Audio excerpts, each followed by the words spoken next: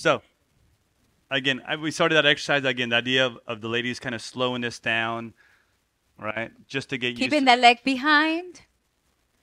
And right? then again, like we talk about, everybody has their limits and everybody's not all the same. So from here, it's just making sure that you go first with the shoulders and then you release.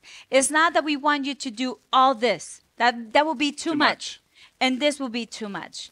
So again, at the moment, it's starting the movement with the shoulders and then you release the ball of the foot.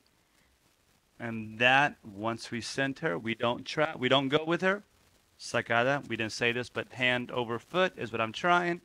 Neutral. And then we can kind of loop that. Right? We go with her, we don't go with her.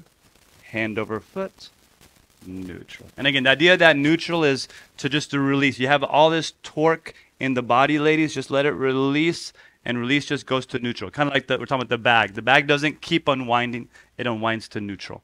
That way it gives us the choice, neutral, if we want to do the pivot. Right? And then, of course, we said to work on it, if the line of dance is that way, we gave you a little quarter turn.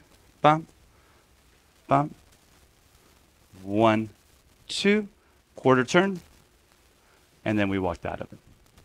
And, of course, when you're doing that quarter turn, it always helps to lift her up a little bit. Bump, bump. I lift her up. You don't see that with this camera. Let me try that over here. 1, 2. I lift her up. And then we go.